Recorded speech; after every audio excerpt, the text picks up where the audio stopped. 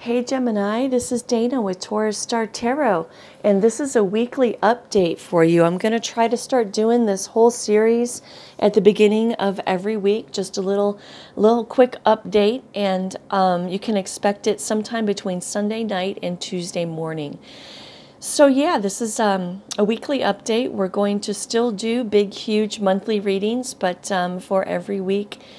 After that, after the big monthly reading, we'll just do a little quick weekly update. I'm going to do my spiel at the end of the video, so if you'd like us to stick around for that, please do.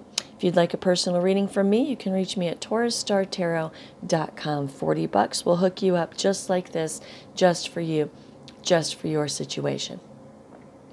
All right, Gemini, you open this reading very intently working on something, putting a lot of effort into something. What you're putting a lot of effort into is reevaluating your entire life and preparing to head out and have a brand new beginning and a brand new journey in your life.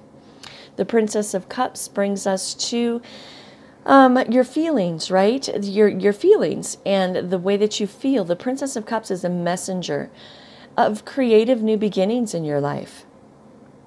With the Prince of Wands following it, telling me that you're just on fire. You feel so excited, super excited. You have a sense of enthusiasm, a renewed lust for life, and you're feeling really good. The Two of Pentacles comes in and tells me that you're working hard with the Eight of Pentacles on prioritization and getting balance in your life in order to take this new journey. This new journey is in pursuit of the Nine of Cups, the wishes fulfilled, comfort, happiness, and satisfaction, right? The be-all to end-all when it comes to being happy in life. The Death card comes in and tells me that there has been a transition in your life, an ending, a change, a transformation, a transition, right? So you are transitioning into this new journey, right? Down here, we have Temperance. There is some kind of realignment and self-healing that is going on in your life in regards to commitment with the Hierophant. The Justice card comes in on top of Temperance, self-healing, right? The Justice card comes in and tells me that there has been an injustice done in regards to a commitment in your life, okay? This Justice card, she's all about justice, fairness, truth, right? She's also about dishonesty.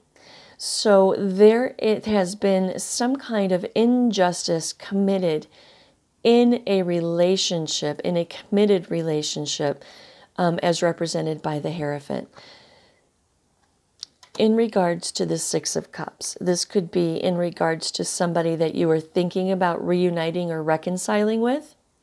This injustice in regards to commitment could be about family, nostalgia, memories. It's just something that is warm and fuzzy and familiar to you. This card represents family, children, familiarity in your life, right? Like I said, it could be somebody from your past that has screwed you over somehow, some way, right? Because what we have clarifying the Six of Cups is the Five of Swords. This is a card that is all about conflict, tension, loss, defeat, and betrayal.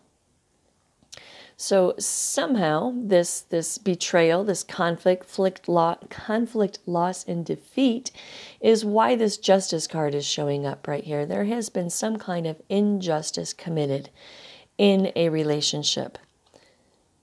The Six of Wands comes in and talks to us about progress, right? Progress. So the lack of progress, right? The lack of progress in this particular situation because of the conflict and the betrayal and all of that good stuff with that Five of Swords right there. Two of Swords comes in and tells me that you are confused, right? You feel confused and you're not real sure what to do about this whole, excuse me, about this whole situation over here. You feel confused. However, when it comes to the control, authority, establishment, and structure of your life, you truly want a passionate, inspired new beginning to take place. Hence, working hard right there, reevaluating everything, getting ready to walk off on a new journey, right? Feeling excited about this creative new beginning in your life. Pursuing the Nine of Cups. Transitioning into another phase of your life. This right here tells me this is why you're doing this, okay? This is why, because there's been some kind of betrayal, an injustice committed in a committed relationship. And now you are off on your own. You have confusion and a little bit of indecision in this little mix right here. However, when it comes to reality and the structure of your life, you are going to go forward into an inspired, brand new beginning in your life. The World card reiterates that one life cycle is ending for you and a new life cycle is beginning for you. You're seeking personal closure from all of this bullshit right here. And this cycle has been completed. It's over. You've integrated how you feel about it, and you're ready to move on into the next phase of your life with some personal closure. Queen of Wands comes in and says that you are laser focused on success, determination, and success. You are just laser focused on it. Eight of Cups. You are walking away from this mess right here. You're walking away from it, right? Princess of Swords says that you are formulating a thought pattern and a plan by which you are going to take this new journey and this new transition in your life. Because this situation right here with the injustice was painful. It broke your heart. It was painful. And, you know, there's sorrow and heartbreak and grief, maybe some rejection involved in this. However, you're ready to release pain and move forward. This whole situation right here, was a huge tower moment for you.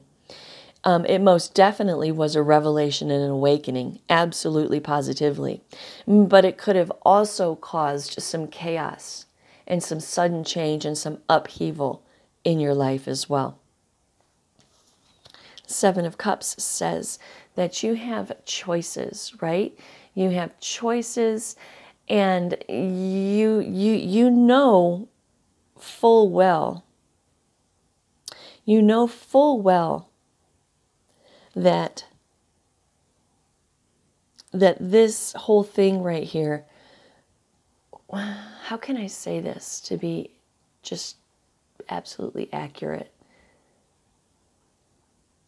Okay, so this card, okay, so the Seven of Cups, right? Seven of Cups is about fantasy, illusion, wishful thinking, choices, and feeling confused. Now it's covered by this Devil card right here. This Devil is representing this person right here.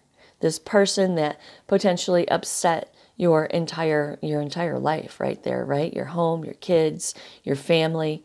It could be this person was somebody that had come back from your past and was trying to reunite with you, but was still up to their same old shady behavior, right?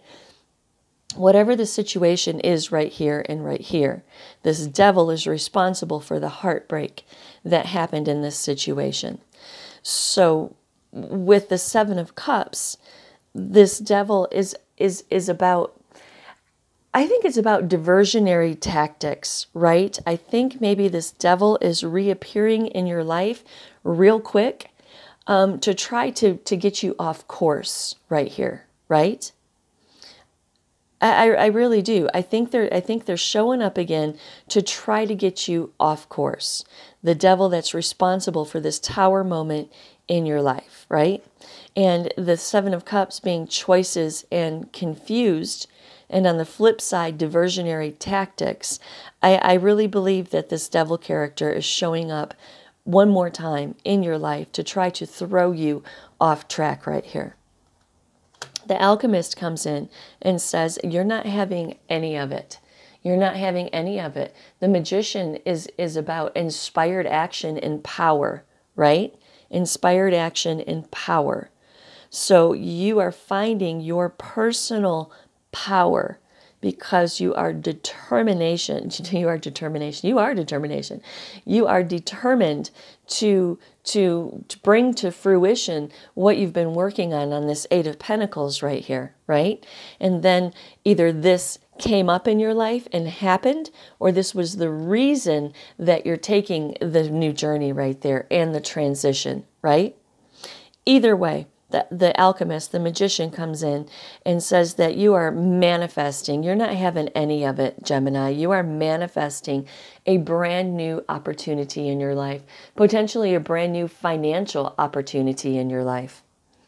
The Six of Swords comes in and says that you are making a regretful, because of the pain here, right? A regretful but necessary transition in your life. And this is a mental transition, right? It's mental.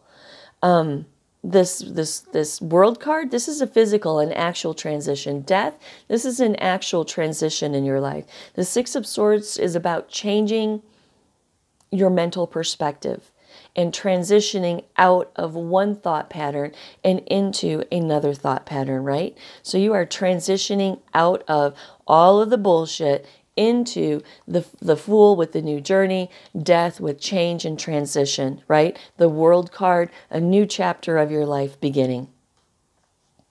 Leaves you feeling like a boss with the King of Pentacles, right? Like a boss. Security, control, power, discipline, and abundance. You are headed for good things, and you know that this is not even worth your time anymore.